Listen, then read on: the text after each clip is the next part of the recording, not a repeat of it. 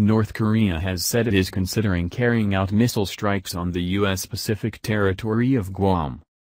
The North's official news agency said it was considering a plan to fire medium to long-range rockets at Guam, where U.S. strategic bombers are based. It quoted an earlier military statement from Tuesday. President Donald Trump threatened Pyongyang with fire and fury on the same day. The exchanges mark a sharp rise in rhetoric between the two countries. The UN recently approved further economic sanctions on North Korea, which Pyongyang said were a violent violation of our sovereignty, warning the U.S. would pay a price.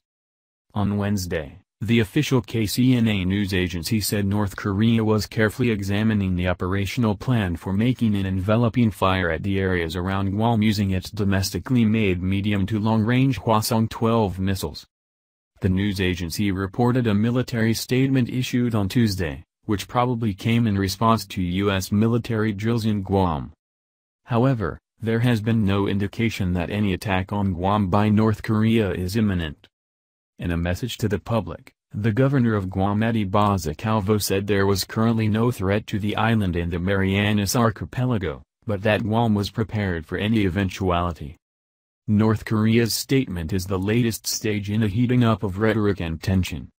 Pyongyang, which has tested nuclear devices 5 times, launched 2 intercontinental ballistic missiles, ICBMs, in July, claiming it now had the ability to hit mainland U.S. North Korea's missile program.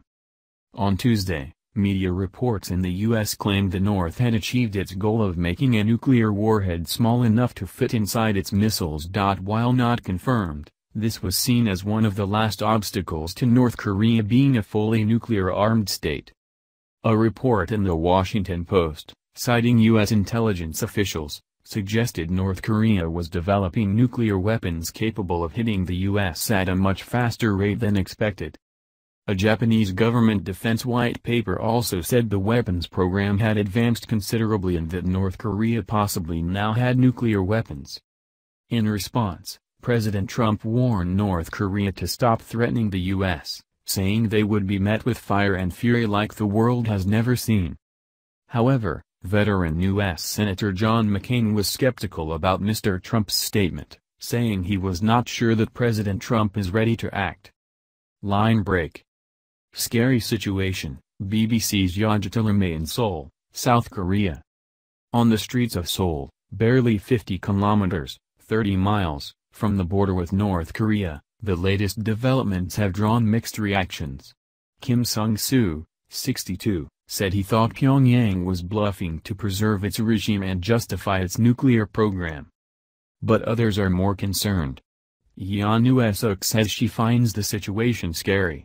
I hope everyone can live in peace. Kim Jong-un keeps doing this and making us worry, she said.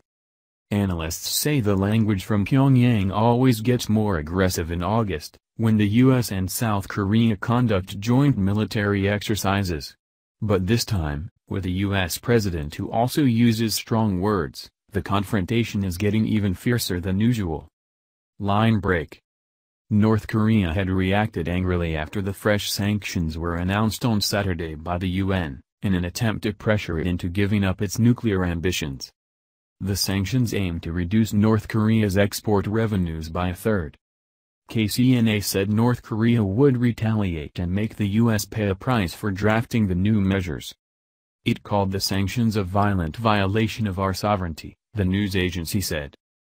China, which is Pyongyang's closest ally, has said it is 100% committed to enforcing the latest round of sanctions. Russia and China have previously differed with others on how to handle Pyongyang, but in recent months have joined calls for North Korea to stop its missile tests, while also urging the U.S. and South Korea to halt military drills, and withdraw an anti-missile system from the South. Meanwhile, on Wednesday, the UK Foreign Office said it would continue to work with the US and our international partners to maintain pressure on North Korea.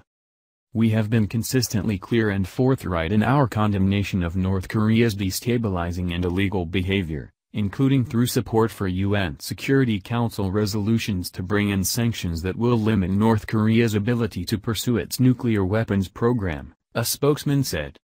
A spokesman for Germany's foreign ministry, quoted by AFP, said it was watching the situation with the greatest concern and called on all sides to use restraint. The tiny but important island of Guam. Map showing Guam, the 541 square kilometers, 209 square miles, volcanic and coral island in the Pacific between the Philippines and Hawaii. It is an unorganized, unincorporated U.S. territory, with a population of about 163,000. U.S. military bases cover about a quarter of the island. About 6,000 personnel are based there, and there are plans to move in thousands more. It was a key U.S. base in World War II, and remains a vital staging post for U.S. operations, giving access to potential flashpoints like the South China Sea, the Koreas and the Taiwan Straits.